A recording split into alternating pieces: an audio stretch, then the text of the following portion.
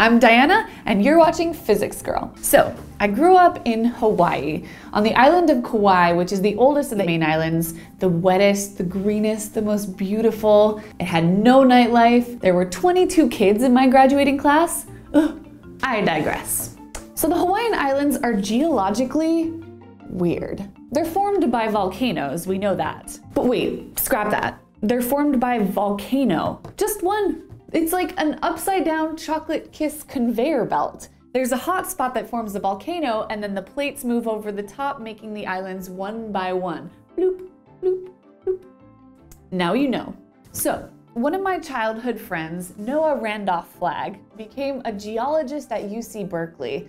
And when we were back home over the holidays, we went for a hike and got talking about how unusual the formation of the Hawaiian Islands is. It all started with a mystery. World War II, the US military was looking for Japanese submarines in the Pacific. And the way they did that is they'd lower a magnet off the side of the boat, and the magnet would get pulled down if there was a metal submarine under there. The military mostly used planes with these magnetic contraptions, but scientists later adapted the technology for boats. And well, presumably they saw some submarines. I don't know about that, but what they also saw was the magnet would go up and down sort of periodically on the ocean floor. Sometimes it would pull really hard and sometimes it wouldn't pull very hard. Do you have a thought on why?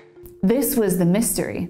This magnetic contraption was made in wartime to search for submarines underwater, but something else was pulling on it. Something unidentified and deep underwater. I'm gonna guess that it had to do with how much magma was close to the surface of the ground, and because there's more iron, I'm guessing, in that rock, then it pulled harder? You're totally right. It's about well, you're totally Noah's brother Jeremy, who's also a geologist, just told me that I'm not totally right. You're totally right that it's about the iron in the rock. If you imagine a molten rock as being a bunch of little magnets floating around, what direction do you think those magnets would align? I would imagine that they would align along the magnetic field lines. Excellent.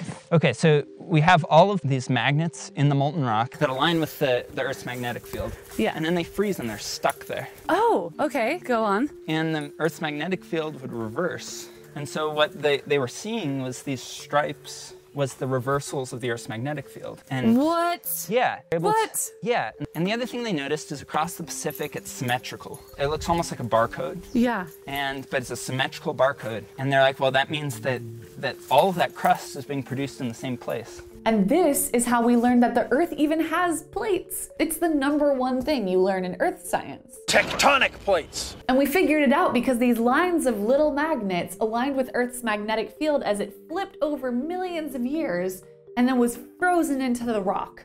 Amazing. The vast majority of volcanic activity on Earth occurs along plate lines. And that makes sense because if you're gonna spill your guts, you're more likely to do it along a seam. But there's one glaring exception. Hawaii is dead in the middle of a plate. Plate tectonics doesn't explain a place like Hawaii. So that's sort of a problem. So what people call on is this theory called Mantle Plume theory. And the idea, right, is so thermal convection is hot stuff is less dense, cold stuff is more dense. Cold stuff goes down, hot stuff comes up. So you imagine convection as the boiling of water on your stovetop, right? Right.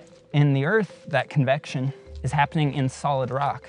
Yeah, so we're talking about motion of solid rock, right? Because at those time scales and at those length scales, the ground, the solid rock that you feel is as viscous as the maple syrup that you're pouring. That's amazing. So this is rock moving through rock. Yeah.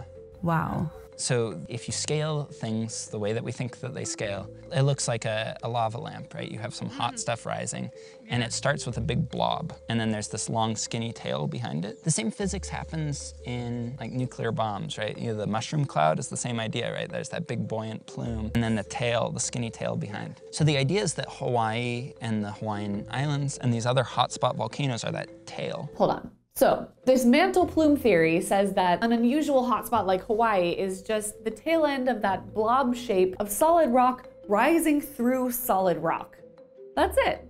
So then you might ask, well, where's the bubble? Where's the bubble? People have argued is that those bubbles are these things called flood basalts. This is good, I promise. This huge bubble just explodes onto the surface, and so most of Siberia is covered in lava flows, and most of India is covered in lava flows. Individual lava flows that are hundreds and hundreds of feet tall that cover an entire country. Wow. And so that was, I mean, that's like, the thought is that was the bubble. Bubble exploding? Yeah, or? that's that bubble exploding into the surface. This is the tail and the head. Yeah. And then as the head gets higher and higher, the pressure is released. And that means that the solid rock is going to start turning from a solid into a liquid. Yeah, and so that's what we call magma. And the reason it's super have we ever seen anything like that happen? Never, never. Would it be an incredibly violent event?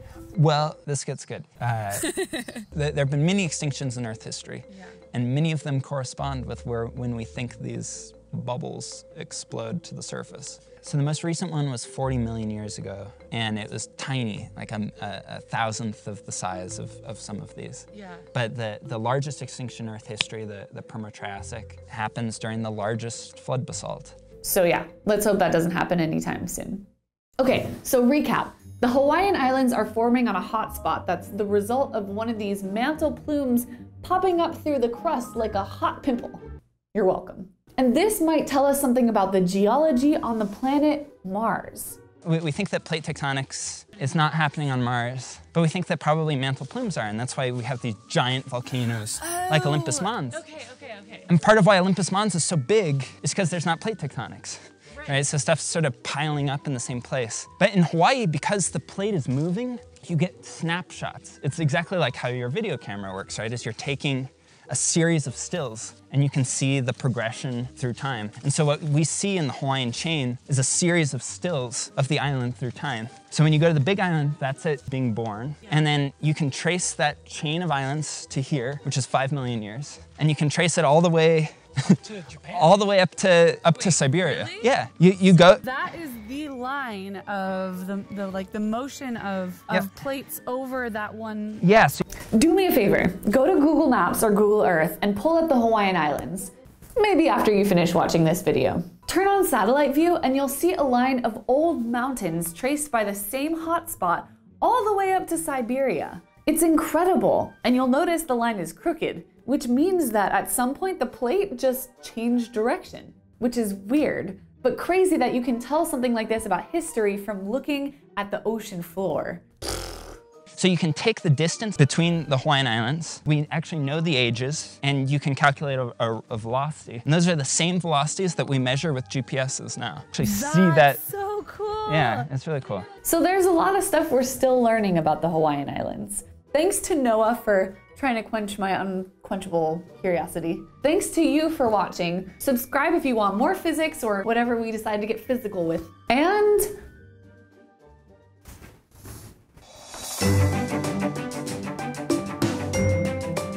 just kidding, happy physicsing.